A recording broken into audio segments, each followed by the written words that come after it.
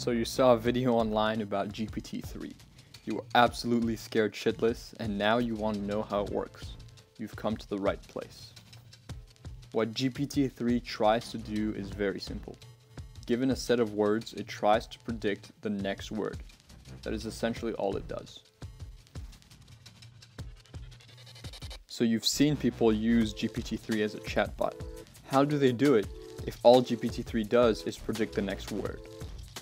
Well, for example, take the question, how was your day today?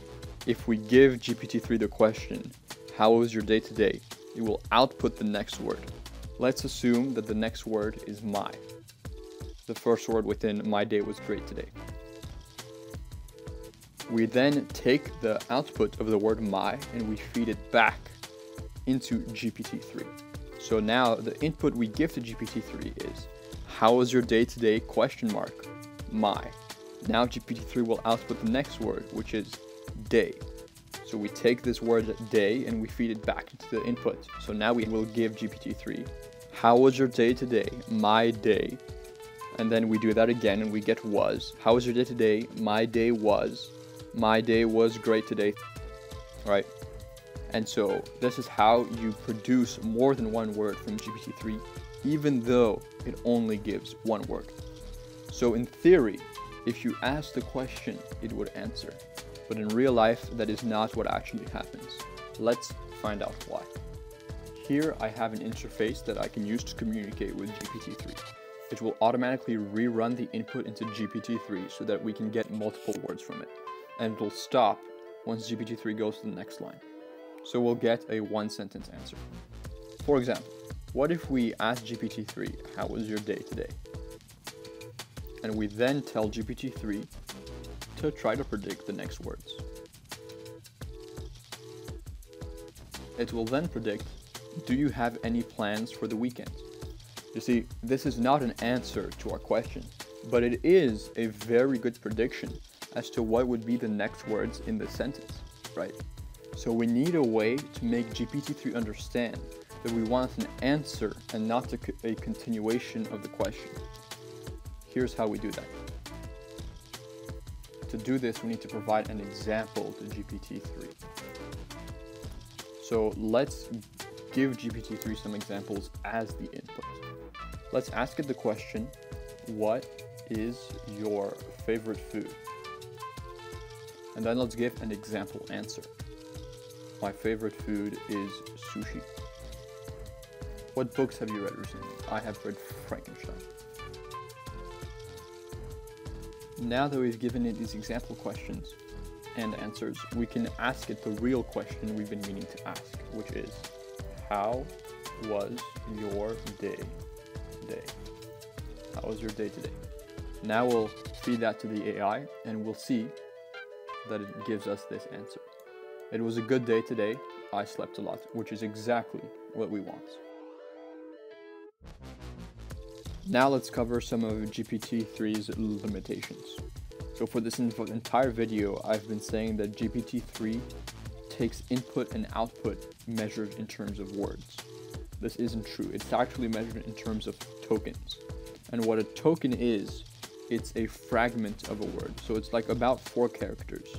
And so there can be multiple tokens per word.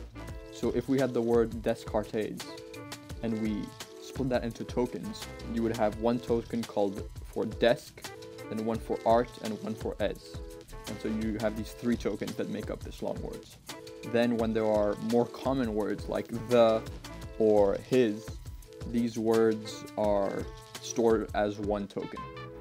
So very common words are more efficiently stored with their tokens. And so GPT-3 can take in a summation of input and output of 2048 tokens, which is about 1,500 words, depending on the contents of what you're giving it. And so this is a big problem with GPT-3 because it's one of the reasons why the only thing it can remember other than the things it has learned through training are the things that are given to it as input. And so it's limited to 1,500 words. So you'll never have GPT-3, writing a massive code base Not that it would even be able to if it could take more input, but that's just not possible. Also, another issue with GPT-3 is its cost and its speed. To try to solve these limitations, OpenAI has implemented different models of GPT-3. Each model is a slightly modified version of GPT-3 that has its own specific strengths.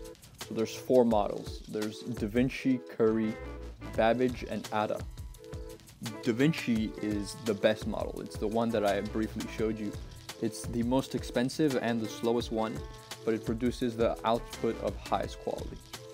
Then there's the Curry engine, which is 10 times cheaper than the DaVinci engine and has almost no cost in quality, and it's slightly faster. Then there's also the Ada engine, which is much faster, and it's the fastest one of them all, and it's also very cheap. Now that you've watched this video, you might be very interested in GPT-3, and getting access to the GPT-3 API is pretty hard. As of right now, it's not released to the public, which means that people can test it, but only those with an API key. To get an API key, you have to either go on their website and fill out a form, which you will see to join the waitlist, and you have to explain the application that you want. This actually didn't work for me, and I instead sent an email to one of the people at GPT-3, explaining to them why I wanted access to GPT-3 and what were some applications that I was going to work on if they were to give me access. And I provided some pretty good and unique uses, and this is why they gave me access. I'm going to put a link down in the description to a video which actually showed me how to get access to their API, and I just followed this guy's advice and it got me access to the API. So good luck to you, and in the next video we will be actually using GPT-3.